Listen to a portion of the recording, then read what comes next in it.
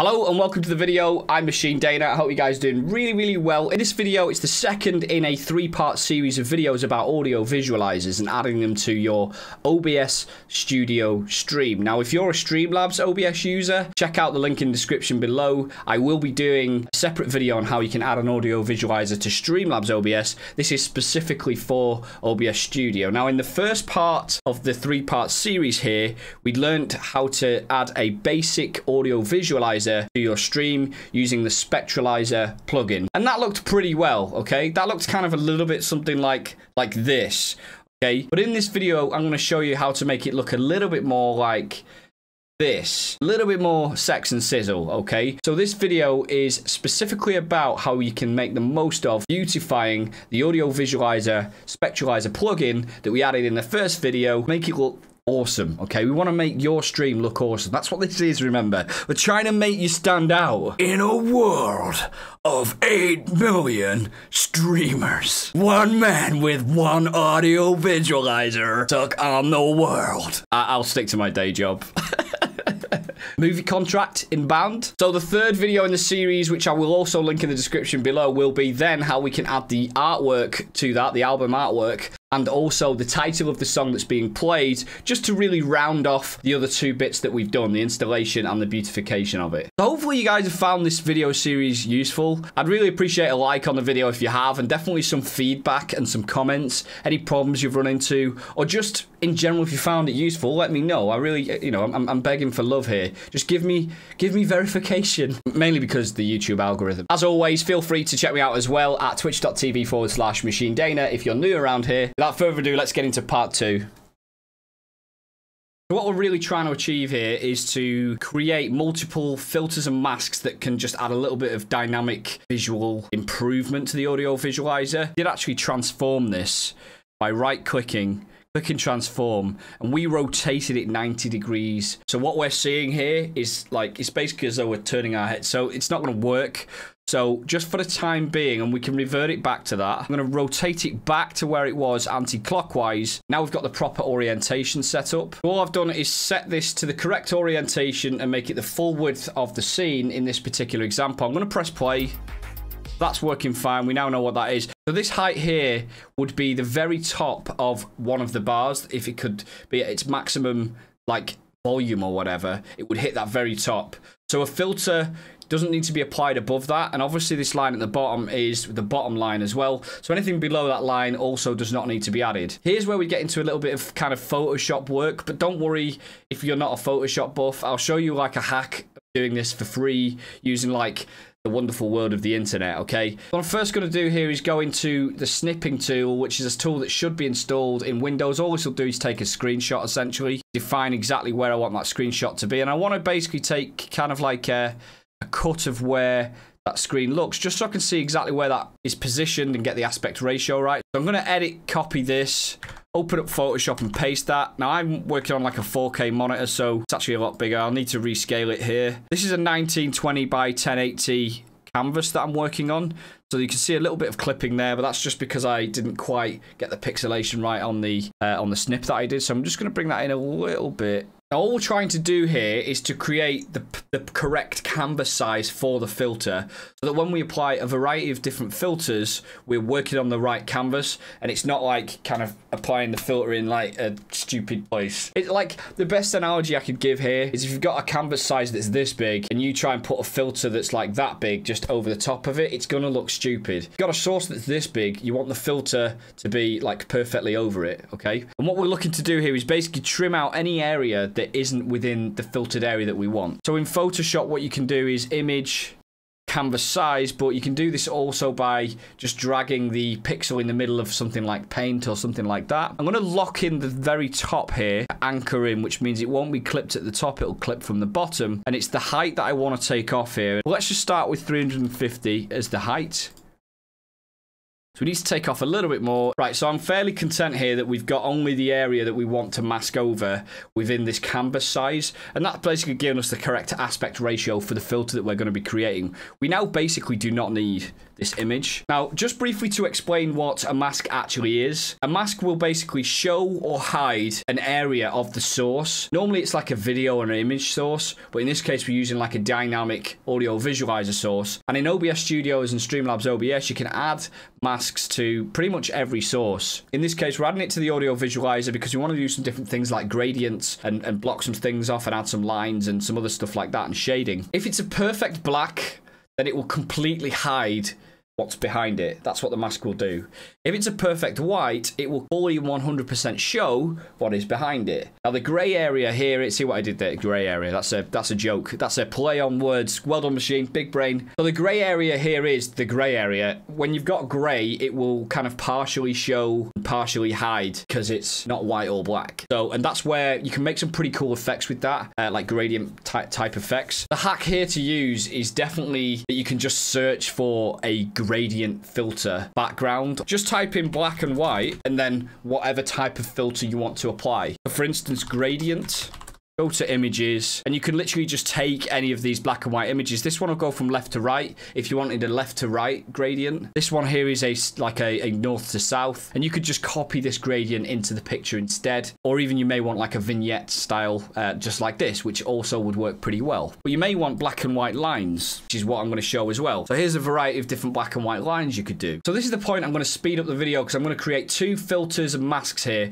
One will be like a gradient mask, and one will be like a mask with lines, and this will create two different effects on the audio visualizer. One will be like a fade off. On a separate audio visualizer, we'll also then have like lines that are literally not showing, so it will create like a dashed line.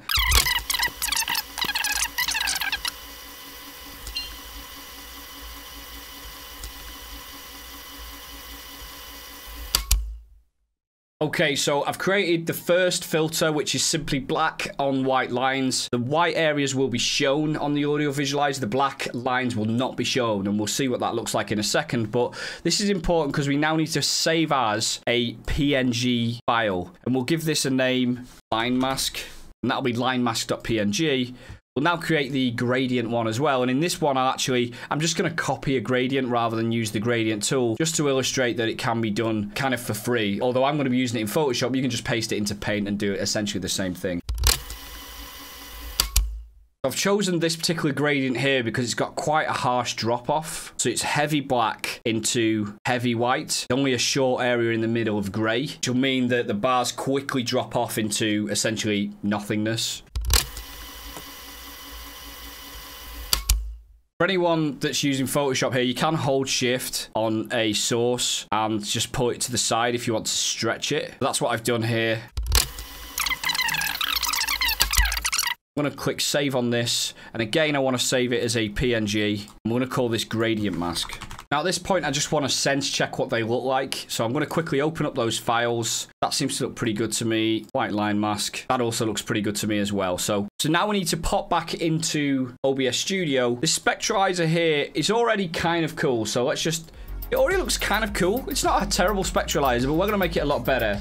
Before I make it a lot better, what I'm going to do is I want like I might want to be able to duplicate this, and therefore to duplicate it, I want like a very vanilla version of it that I can then add colors to and filters and stuff like that. So I'm actually going to right click here on the properties. I'm going to take the color away from it for now, keep it white, just to do a quick test. Now, I'm also using another highly recommended tool, and it's a plugin, and I'll link it in the description below, and it's called Mirror Source. Now, what Mirror Source does is it allows you to take a copy of a source within OBS Studio and create like a clean copy of that. So you're essentially, you can make changes to the copied version that won't affect the original, but the original changes would affect the new changes, if that makes sense. So what this is if I apply a mask to the original, it will apply it to the mirror source, but if I apply a mask to the mirror source, it will only apply it to the mirror source and not to the original, which is why I wanted to wind it back and make it vanilla on the original one, and then it's the mirror source that I'll then make a load of changes to. You'll see what I mean. So what the mirror source allows you to do is add a new source called source mirror. I'm going to call this source mirror test 1. We now need to select the Spectralizer source mirror. just to test that this is the correct one. Yep, that's fine. Click OK on it. So we've now got a second version of this, but actually I want two versions of it. So I'm going to have another one here. So I'm going to add source mirror, call this test 2, and I want the same source selected as a mirror. So we're going to make the changes on the 2 rather than the original, if that makes sense. So what this allows us to do is on this mirror source, we can make whatever changes we want. On this mirror source, we can make any different changes and they'll look completely different. But it also means if we want to change the original source, it will apply it to those two. We've essentially got like 3 sources here doing the same thing, but we can make them fancy. I'm just going to take the test 1 and drop it down. I want to bring this fully across here. Then I'm going to take test 2 and bring this down. We've got 3 versions of the audio visualizer here. If I just click test, you'll see they all do the same thing. If I now make a change to the original, for instance, if I add a color to it, pink, the change is made to all 3. Well, let's say on test 1, if I right click on this now, and add a filter, mask, or blend, call this gradient, and we're now going to browse to the gradient mask and add that. If I click close on that, one of these should now look different. It's the middle one. So you can now see there is a filter on this, but it's added the filter the wrong way around. But you get the gist of what I mean illustratively here. So I'm now going to tweak this to swap that round. I want the bar to start visualized and then fade out rather than start unfaded and fade in, if that makes sense. So to do this, I'm going back into the gradient file and I'm just going to do it the easy way. Click transform on this, and literally just flip this around like that. And I'm going to file, save as. I'm going to save it over the file that I've already got. So it'll just update this file, which will then pull into that audio visualizer as a new mask, and it should update. There you go. We can see here there's some slight fading. What I'm actually going to do is go back into the original Spectralizer. I'm going to go into the properties. I'm now just going to adjust this until the bars go a little bit higher. They're going a little bit higher with the filter strength. We can see these start to filter off. If I put that really high, you'll see it's a lot more spiky. So I'm going to leave it at 35. And then the bar height, I might just reduce the height little bit. Okay, I'm fairly happy with that. We can now see more of that filter through the range there.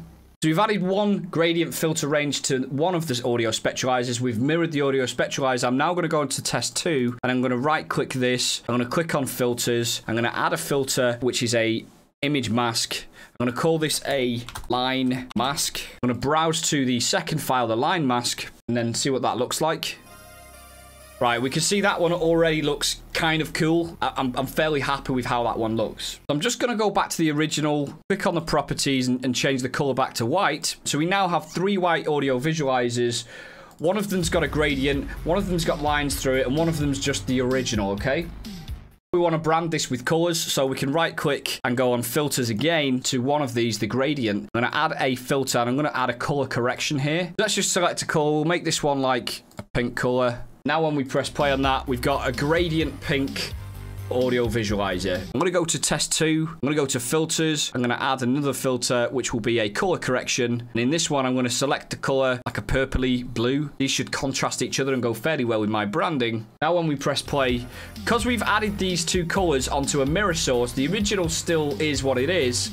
But we've now got a filter with a line on here and purple, and on this one it's pink with a gradient filter. Hopefully you guys are following me so far on this. So now we've got the option to like do some quite fun stuff with this. You can add shading, shadows, you can add multiple versions, you can duplicate it more, rotate it, make it larger. There's loads of different things you can do. For me right now, just to demo some of these things that you can do, I'm going to make this into a double reverse flip audio visualizer.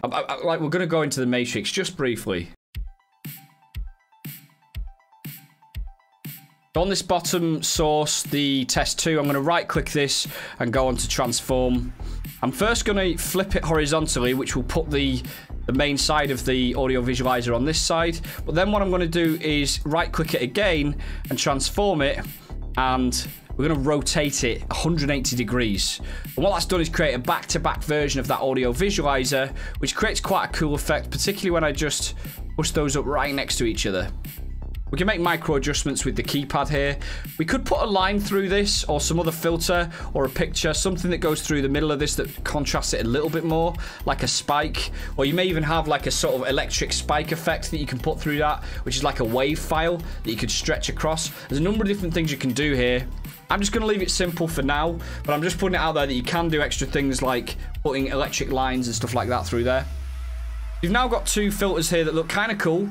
We can select these together and we could resize them if we wanted by dragging them in and out. And we could rotate them as a group, if that makes sense. So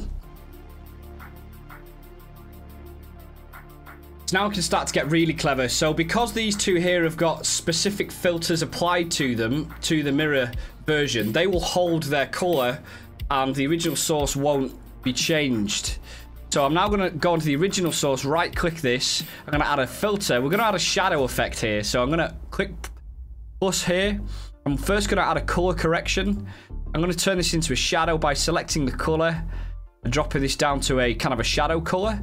This will change the original one there, but as these two have got color corrections to specifically set them to a color that we've selected, they will hold their color. Even though the underlying color of them has gone from white to gray, color correction filter overrides them. Okay, I'm now going to right click this. I'm going to transform it. I'm going to flip it horizontally. I'm going to transform it. I'm going to rotate it 180 degrees. We've now got the basis here of a source that can be made into a shadow for this. So this in itself looks kind of cool because we've got like a two-tone color to this now, and we could even add like some sort of gradient overlay to the existing mask. You can actually add more than one mask. We could have the gaps and then another gradient over that, which would look cool in itself, but we won't do that for now. So I think what I'm going to do is actually duplicate this mirror source. So we're actually mirroring a mirror here, so we're kind of in Inception briefly.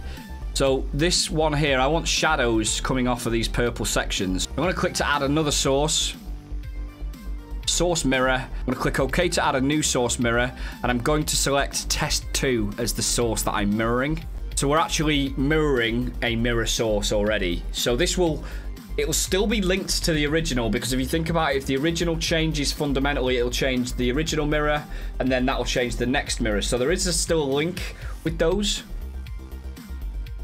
But it does give us some extra flexibility because we can add a new usage and put it behind the source and do some other stuff. So I'm going to just duplicate this, and it will take an exact replica copy of the purple one. We need to transform this by rotating it 180 degrees and flipping it horizontally, so it's now matched exactly. Now before I put it and make the final adjustments to this, I want to make sure that this source mirror is behind 2, because I want the purple in front and I want the source mirror to be shadow, if that makes sense. So now that we've got it behind, we'll just put it a little bit close to it, but not exactly, slightly offset. That in itself creates quite a cool effect, but I'm going to use the D-pad just to slightly change that. And now on this mirror source, we can filter, add another filter, a color correction. We can make this a color, which is a shadow. Like that. Press OK on that. You can see that's created a slight shadow effect on that. You can make micro adjustments to this. So after a little bit of fiddling around here, I've been able to just offset the shadow behind it. Well, I've had to resize it slightly to do that. So I just want to make sure that this actually matches well. Otherwise, the shadows will look really weird. Right, so that looks kind of cool already. But I just want to go to this and add another filter. There is a blur filter that you can add through the Stream FX plugin. So I'm going to add a blur filter onto the new source that we've made, the shadow source. This will be a shadow. We can make it really blurred or just like slightly blurred. And you see a preview of it here. I'm just going to make an adjustment to that now. It's just got a slight blur to it like that. Now this is now just slightly blurred. And it almost like plays with the eyes a little bit. We've now got a filter on this. We've got a duplicate version of it, which is creating a shadow. We've got the pink version, which fades out into a filter. And we've got the original one here as well. Now, here's the beauty of this. We can hide the original. So I'm just going to hide the original source here. And these two will still exist. Okay, but we can still make changes to the original that will change the overall. So we can make plays on the full, which will then change everything. So let's go, because they're all linked together.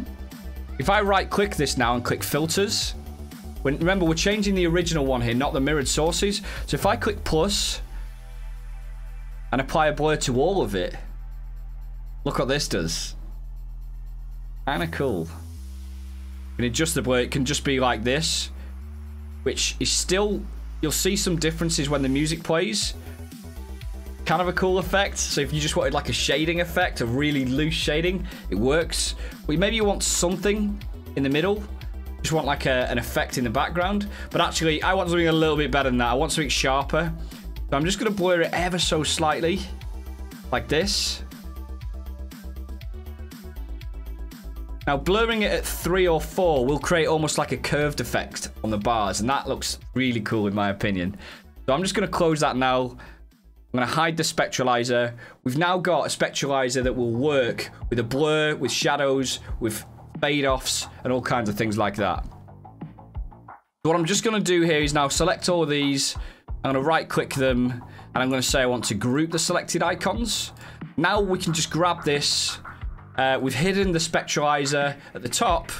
We can just grab the folder itself and make adjustments to the whole thing. Okay, so now when we right click this, we can transform the whole group rather than any one individual component. We'll transform this. Let's rotate it clockwise.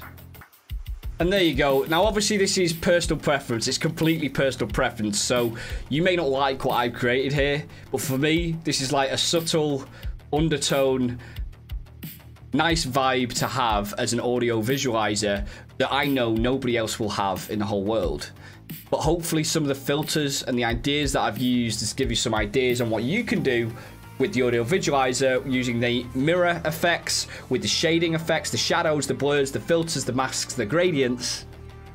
There's a lot of different filters to add, but you can see the end result looks kind of awesome, right? Even if you don't like this effect, you've got to admit this looks kind of cool, right? Well, hopefully you found this really, really useful. Don't forget to click on the 3rd in the series. So now we'll be adding the artwork and also the name of the song that's being played to really make this pop. And again, we can utilize some of the tools and techniques that we've used in this video in the next video. Brilliant. Guys, take it easy. Happy streaming.